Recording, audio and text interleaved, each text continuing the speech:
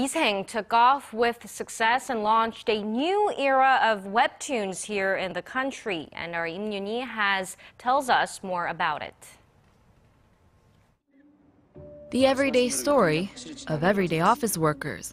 Originally a webtoon, the hit drama Misaeng, English title The Incomplete Life, follows the toils and trials of a group of workers who find themselves in the grasp of a Korean office life. The webtoon itself was released in 2012 through 2013 by Yoon Tae-ho and had over 1 billion hits. And now, with the success of the drama adaptation, the webtoon market is seeing a flurry of attention. Unlike the old days, you have to be more confident with webtoon ideas because now they can become movies and dramas which have to appeal to many people. And with more attention comes opportunity.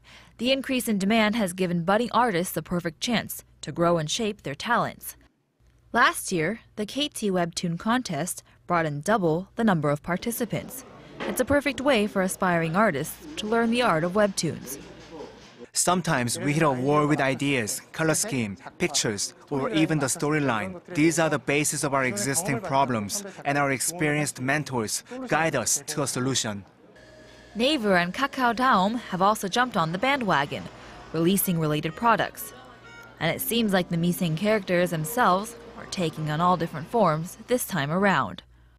It's estimated that the webtoon industry will grow to a market of approximately $880 million by 2018. And though Misaeng has come to an end for now, you can be sure to see more webtoons around in the next couple of years. Yim Yoonhee, Arirang News.